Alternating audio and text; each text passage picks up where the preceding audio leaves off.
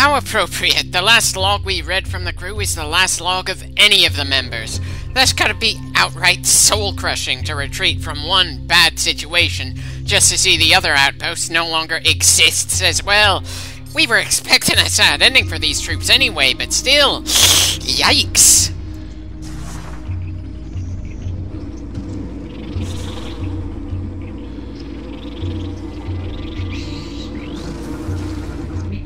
Right, more bugs. How the hell are these things supposed to be cunning, considering they have so few attack options? I mean, sure, they could try to hit us from behind while we're distracted with the other Hornets, but absolutely every enemy in the game will try to shoot us in the back or side if we offer that to them. There's nothing about how these bugs attack us that feels especially underhanded or clever compared to every other enemy we are going to fight in this game, much less the series. Anyway, seems we found the local containers, and they seem to be just basic pottery. Don't really feel the need to start breaking anything here, though, since we're in good health and have a good complement of missiles. Not that our ammo or health is all that impressive this early on.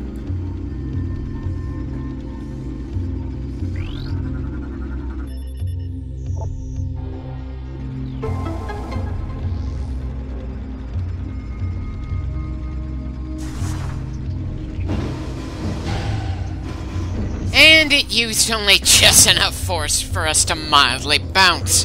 For some reason I was expecting it to launch us a lot harder.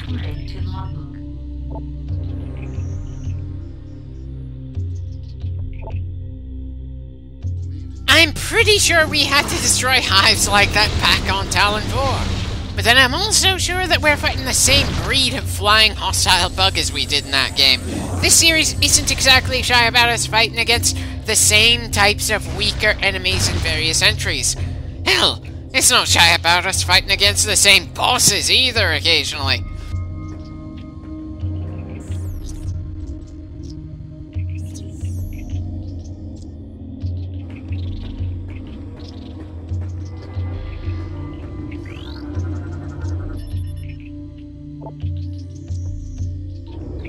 Remains that will probably be repaired the next time we enter this area. It's not like we're permanently clearing the place out. We're just slightly making things easier for us right now, just for it to reset at a later point.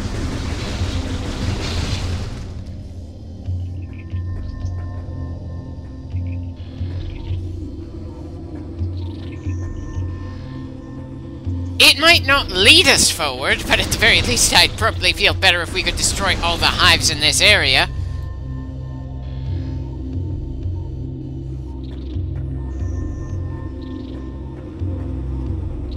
I know I need to activate another console to get another cannon working, but it's clearly not in an especially obvious place. As tempted as I feel to fast forward, though, we're still pretty early in the game. Besides, me being a bit of an idiot at the occasional point as I try to figure things out, it's kind of a thing in Metroid. Doesn't matter if it's 2D or 3D.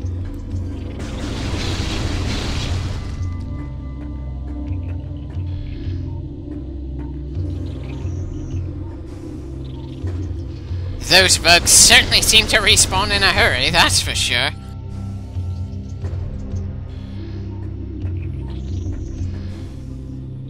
Right, of course we can't just jump that high up yet. We need as many reminders as possible that we're at the start of the game, and I have quite a few upgrades to grab before we're done.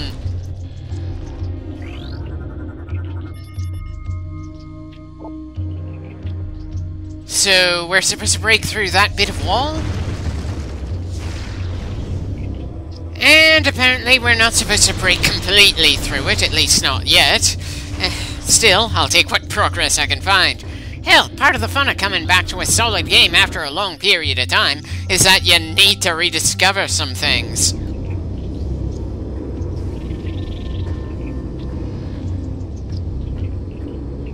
Okay, am I supposed to be worried since the area has gotten a bit darker in the time it's taken me to make some progress?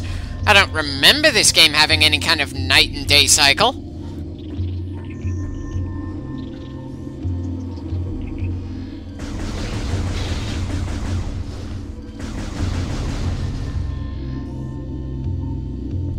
Definitely should have found that a lot sooner than I did. Ah well, it's not like there's some invisible timer. At least I assume not, though the sky darkening kinda has me a bit worried.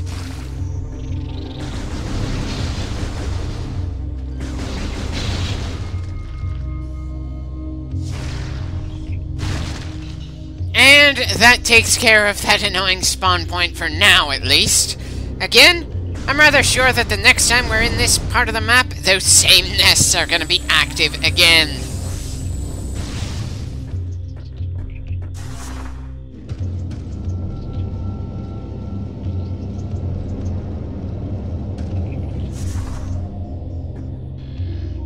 Well, that's certainly a new type of corpse.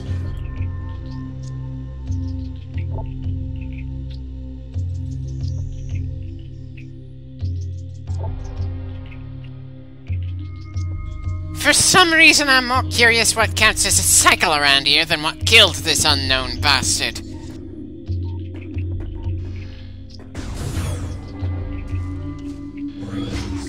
So for some reason, we're unable to open certain doors without translation software, but activating elevators and cannons is no problem despite them also being built by this alien civilization.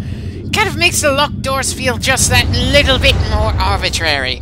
But then I suppose most, if not all, the barriers in this series are arbitrary, especially since we keep having to start from scratch at the start of every damn game. Again, if they're gonna give us a timeline thing, then can we get a better idea of how long a cycle is? It's not like I know if this planet has a 24-hour day or not, and that's assuming that a cycle is a full day and night, as opposed to an outright year.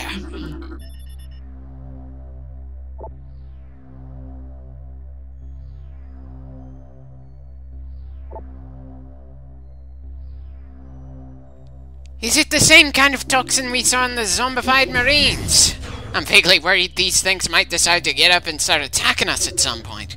While the crap going on around here doesn't quite remind me of the X from Fusion and Dread, it is still playing a few of the same notes here. Body possession isn't exactly a unique thing to see in fiction after all, and definitely not in this series.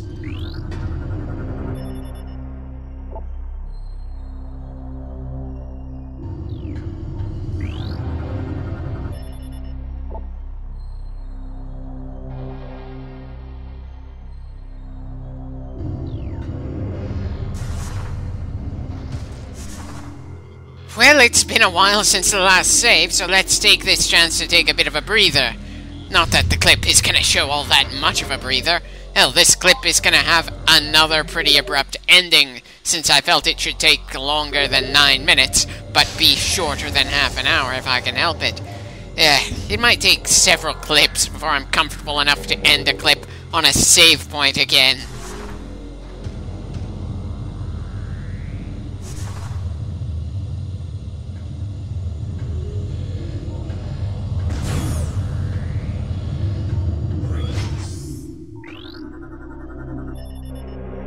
Guess it was a waste of time trying to scan that, then.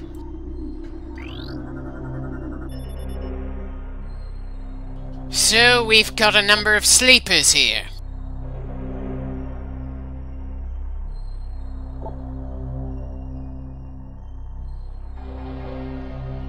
Well, since we don't know if whatever is sleeping in there is hostile, let's try to avoid poking that hornet's nest. We've got plenty of other threats to deal with in this game. One of which just triggered a cutscene to give us a hard time.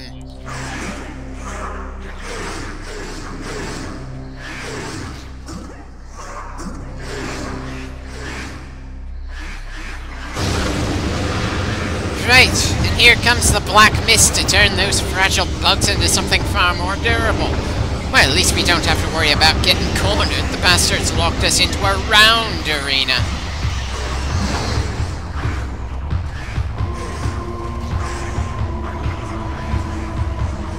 Yeah, nothing new here. They're the same type of monsters that attacked us back at the tier ship, and which absolutely wrecked the Federation Force 1. I'm pretty sure this is just a warm-up for whatever boss decide to come after us here and now.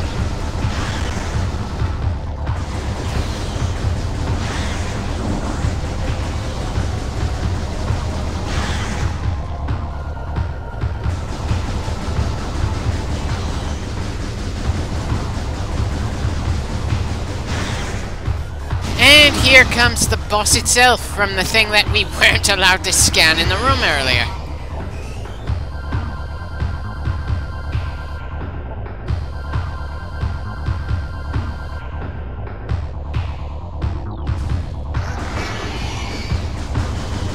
I'm pretty sure we should be able to take this bastard on, though it doesn't look like the Black Mist has taken it over yet. Yeesh! It certainly feels a bit more frantic to deal with than some of the early game bosses of the first Metroid Prime. It doesn't help that for some reason I keep losing my damn lock-on. On the Wii version that wouldn't be so bad because you can still track them with your targeting reticle a bit, but yeah, oh dear. I'm not entirely sure the effect was intentional, especially this early on in the fight. So we're not allowed to scan the Black Mist itself, just the creature it infects.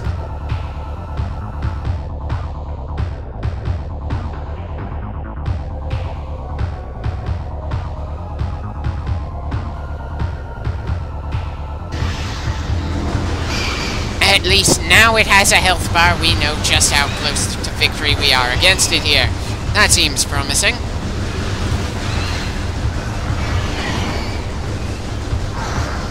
Not liking the damage exchange rate though, especially this early on.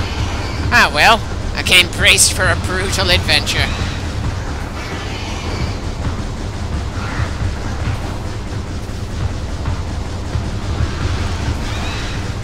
I'm actually less scared of its spit than the lock-breaking charge. Easier to avoid and no chance of me stumbling for a bit.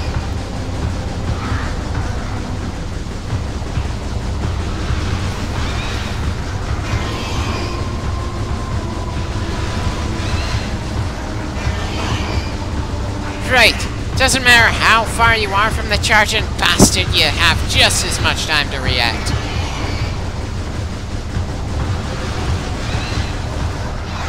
And that does it! The first boss fight finished in the game. Again, a bit of a worrying sign that a boss fight this early on was this damn savage. Ah, well, at least it was short.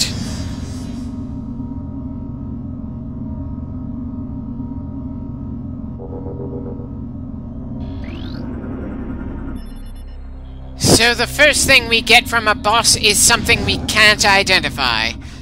And it's not like we have the option to not stuff the thing we know nothing about into our suit. The shield around us won't just open up until we grab the thing.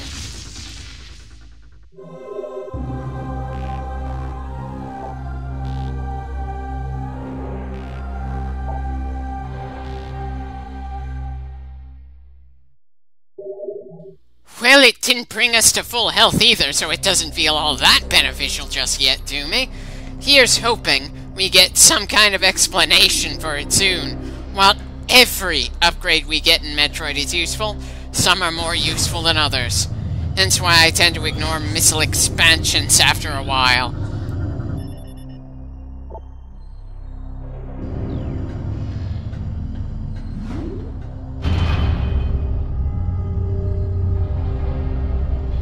I've been in far too many temples made by sci-fi civilizations over the years. I just cannot even muster the most sarcastic of wonder for how an old place like this has functioning elevators. But then it's not like we know how old this place is anyway.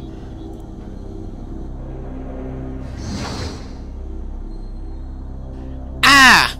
A living member of that race we saw some corpses of.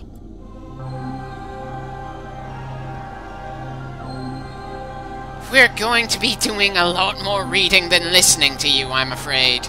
Still, always nice to have someone to interact with in these adventures, even if it's not like Samus really bounces back with the guy.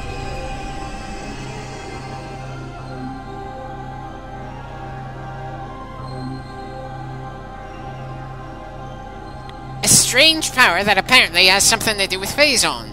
At least based on what Dark Samus was absorbing on the other side of the portal. There's also the fact that Phazon came to Talon 4 by way of an asteroid as well.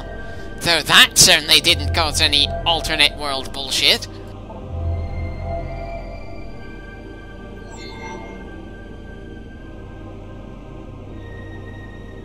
Really, The name we're giving these creatures is the ing, an English suffix? Great. Now part of me thinks they should be red, not black. Then I could make quite a few jokes about the English Empire.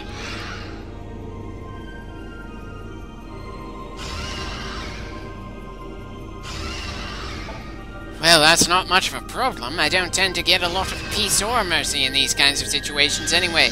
And of course, we happen to arrive just as the conflict was about to finish for the bad guys, so we can bring the good guys back from the brink. Still, at least there are some people on this planet to save, even if they weren't the people we initially came here for. That's got to be worth something.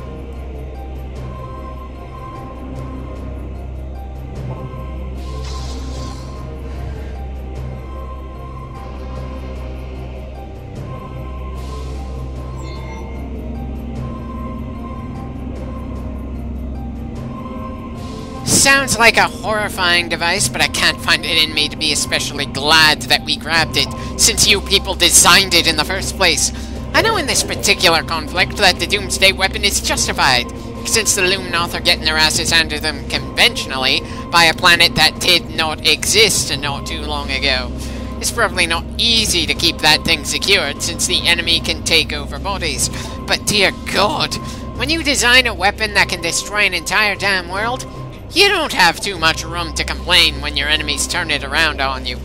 As a side note, just how did you, Moss here, manage to learn our name since Samus didn't introduce herself to him?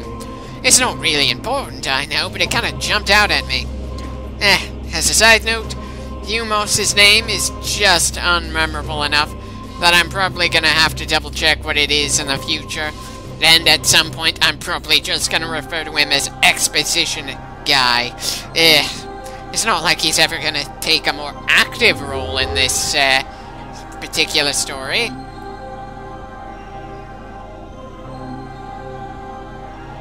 Well, thanks for arbitrarily unlocking some of the doors ahead. It's kinda similar to Adam that way.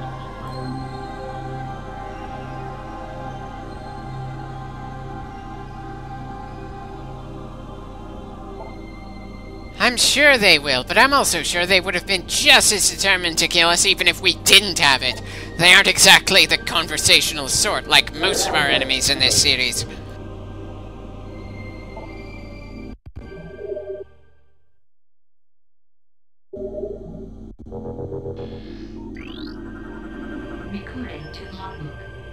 Why do I somehow get the feeling this guy wouldn't have stood a chance against the very boss we just beat to get this major device, even though it was one of the easiest bosses that we're gonna have to fight in this game?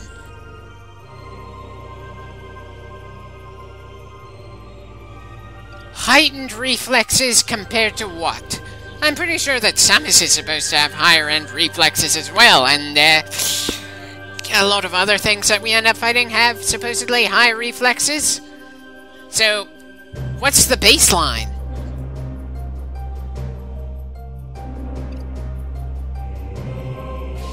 Well, I'm sure he isn't the only Luminoth outside of stasis, but then I'm also sure that all the other ones are dead just to make things a bit more bleak on this planet. Definitely says something that I don't really care much for how bleak things are on this world as we arrive.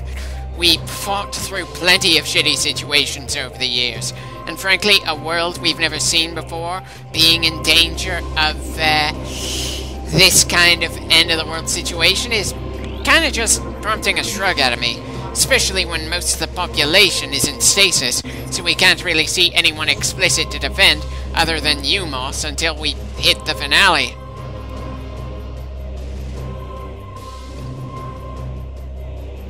Okay, so the Luminoth were space explorers before deciding to settle down on this planet for some reason. Seems pretty similar to Talonfor's origins as a Chozo colony, really.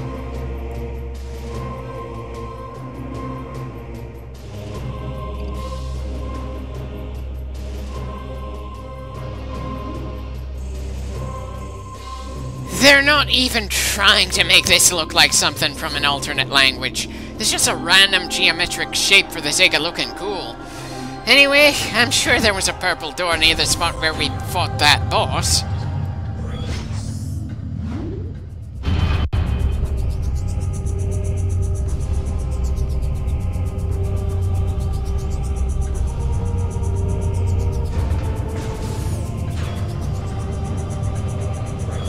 doesn't look like we're going to have the means to come back the way we came from for a long time.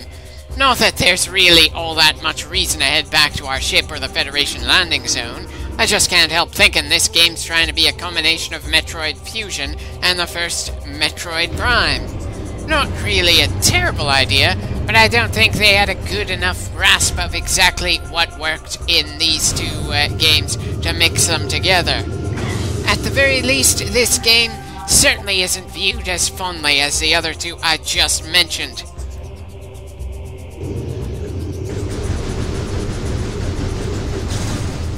Oddly disappointed that energy-based enemy is that easy to take down. Anyway, we're getting pretty close to the cutoff point now. Brace for the end of this clip, and I hope you enjoyed it.